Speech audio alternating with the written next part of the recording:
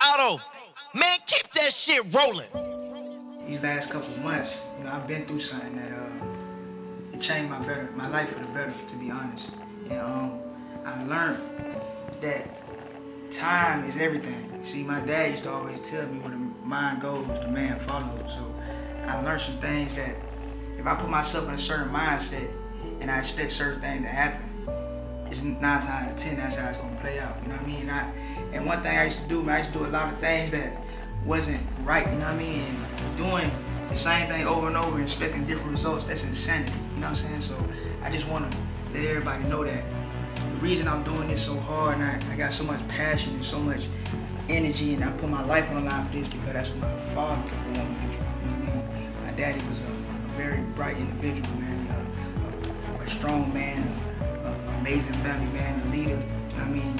And everybody got their flip sides to certain things, but I look at it different, man. My dad made me understand that you got to do things to a certain potential and really understand what you're doing and know what you want out of what you're doing. You get out what you put in. So I just want everybody to know that. Just take your time, you know what I mean? You're going to go through things in life and you need to understand that it's going to get better before it get worse. You know what I mean?